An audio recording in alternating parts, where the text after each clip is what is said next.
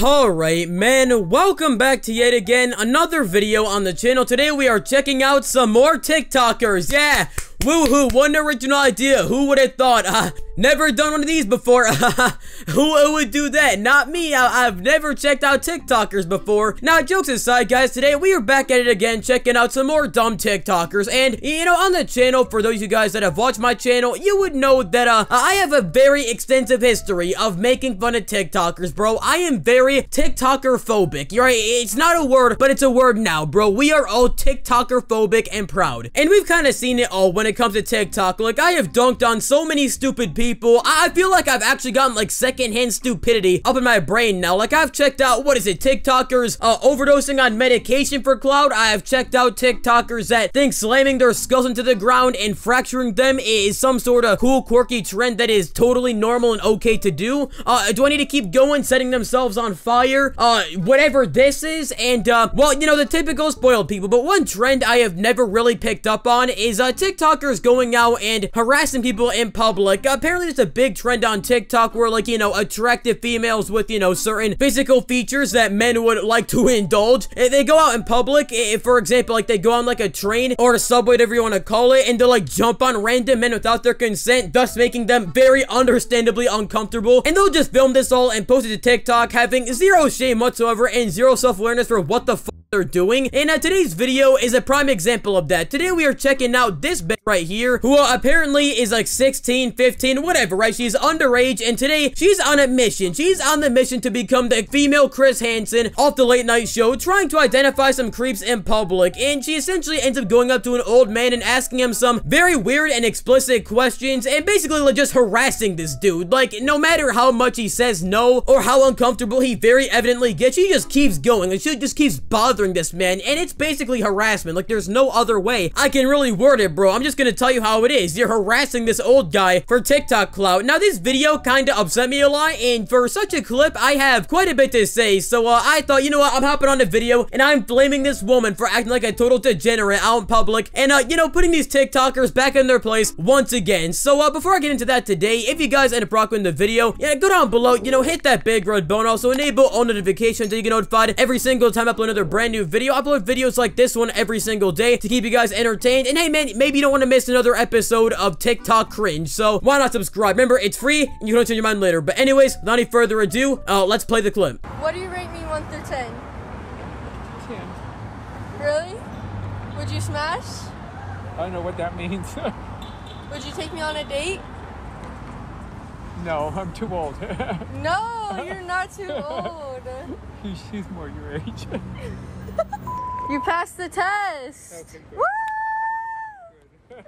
Okay, so the first thing I already gotta ask is, what is with the title of this video? How to catch a creep. So, you're essentially calling this man a creep, right off the jump. And by watching the video, I don't see how this dude is a creep in any which way. Like, okay, here's the thing. If you end up, you know, walking up to somebody on the street and they're fully aware of how old you are, they know you're underage, and they admit to wanting to indulge your chocolate Cheerio and just tear that thing apart, then yeah, I can understand you wanting to expose that person and call it how to catch a creep, because, well, if they're an adult going after a minor, then yeah, they're obviously a creep. But this is just some innocent old man sitting on a bench, and you're calling him a creep despite the fact he did literally nothing wrong. Like, you ask him, hey, what do you rate me out of 10? Which you're already putting him in a very awkward situation. Like, let's be real here, man. If somebody you don't know walks up to and asks, hey, what would you rate me out of 10? If you don't know him, you would just say, oh, 10 out of 10, or you give him a good rating, because you're not trying to hurt their feelings. You're not trying to be a dick, because they put you in such an awkward situation, especially when you have somebody recording you, because you don't know this person. You're not trying to be mean. You're not trying to hurt their feelings, and you don't want to look like a jackass on the video, so you're obviously gonna say, yeah, you're looking pretty good. Now, already that can be taken way out of context. Like, if you're an old man, you just called a 16-year-old a 10 of 10. If that's out of context and she didn't, like, harass you to give you that answer, you kind of look like a creep. I will not lie, especially because she called the video how to catch a creep. It's just disgusting, because what if somebody didn't watch the full TikTok? What if somebody just saw how to catch a creep and they saw this guy sitting there there, not knowing that he was actually not a bad person. They're gonna leave that video thinking, oh, that guy, that face in my head, yeah, he's a creep. Like, what the fuck? And also, who just goes out in public and asks people that kind of question? Like, it's just so bizarre. Like, you go in public asking people, oh, willy-nilly, hey, would you like to smash me? Would you like to just tear open my Hershey hole and just go in and out of that, just go ham? Like, who asks that question? And then when the dude says no, like, you would think, okay, you walk away there. Like, not only are you harassing an old dude, the dude gave you answer. No, she just keeps pushing it. She's like, would you go on a date with me? Would you do this? Would you do that? Like, bro,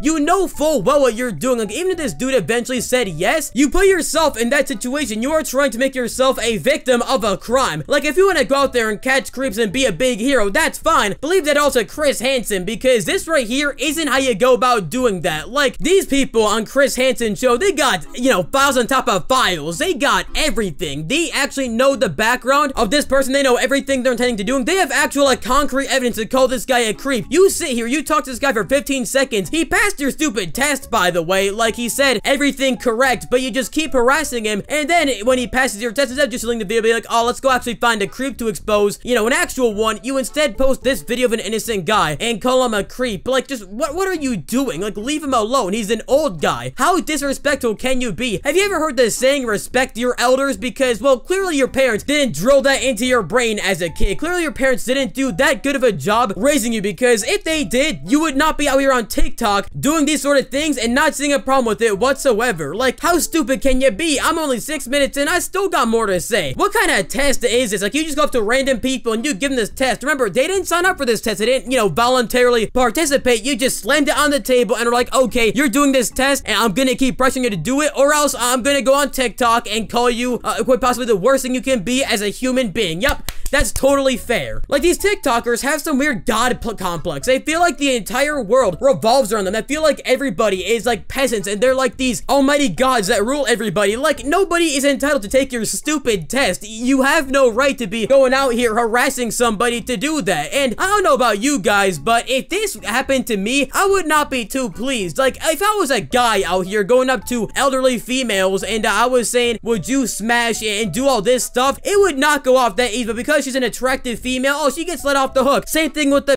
that, you know, was jumping on people on the train. If you know me, I'm a guy, right? If I was going around jumping on random teenage girls on the train unconsensually, I would get beaten up, right? There would be screaming, and I'd be going home with a black eye, rightfully so, because I was sexually assaulting people. But these people can do it no issue whatsoever. Like, it's so weird. Like, how about this, right? If you were sitting there on the park bench, like, you know, you're going on a walk, you're sitting there resting. If I came up to you, right, and I was saying, hey, what would you rate me? You're probably gonna give me a good rating because, you know, I'm a random person. You're not trying to hurt my feelings. And then I'm like, oh, would you smash me? Do you want to go on a date with me? Do you want me to do this and that to you? Do you want to get free? You would probably be very uncomfortable and very weirded out because you have legitimately zero idea with who I am, especially if I had one of my yes men sitting there with a camera recording you, ready to call you a PP on TikTok. So if you wouldn't like that happening to you, why would you subject other people to that? Like, it's a simple matter of putting yourself in someone else's shoes. Like, it's not that difficult, bro. Just have some sort of an open mind. And not only that, bro, clout is not this important. There are many other ways to obtain clout that isn't doing this, but nowadays people will do the absolute extreme, the absolute maximum just to obtain it, and I really don't understand it. Like, listen, I'm not gonna sit here and say like I'm, you know, Dream or PewDiePie and I have all this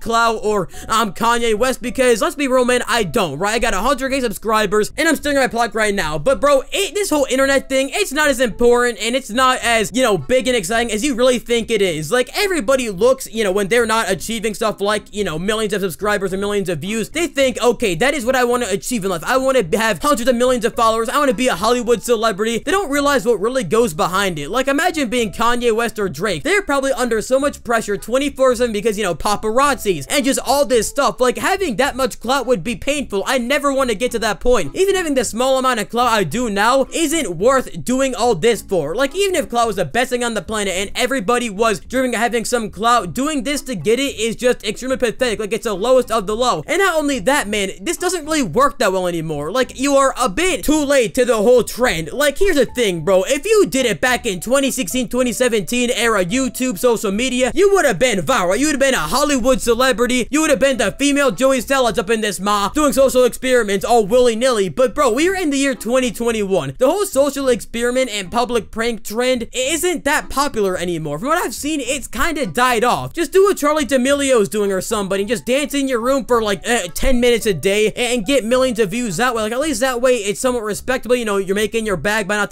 disturbing other people, and you're just actually a decent functioning member in society, not going around harassing old people. And not only that, bro, my final thing I gotta say is you do realize you're not only putting this guy at risk of just being weirded out, but you're also putting like potential jobs and whatnot at risk. Because let's say you go up to somebody, right, and you falsely accuse them of being a weirdo, you bait them into saying something they don't mean, and then that clip goes viral online. They could lose their job, or any future jobs they apply to could probably find that clip, and you know, they're not getting the job because no one wants a potential creep working at their business. Like, you may think it's just an innocent TikTok prank or challenge to go around and harass people and it's all cool and quirky, but bro, I'm sorry, but this internet thing is not just about you. Like, have a concept of other people. That's my concluding thing about this whole situation. But anyways, men, that is enough common sense for these TikTokers. I feel like I'm rotting their stupid non-existent brains by spitting all these facts. So I'm gonna wrap it up here. If you guys enjoyed the video and want to see more like it, click on the thing is popping up on screen to see more. I gotta end off the video. It's 5 a.m. I gotta go shower and attend school. So I think after watching the video, it means a lot. Click on the videos to see more. And yeah, I'll catch you guys in the next one. Don't harass old people for clout. It should have gone without saying, but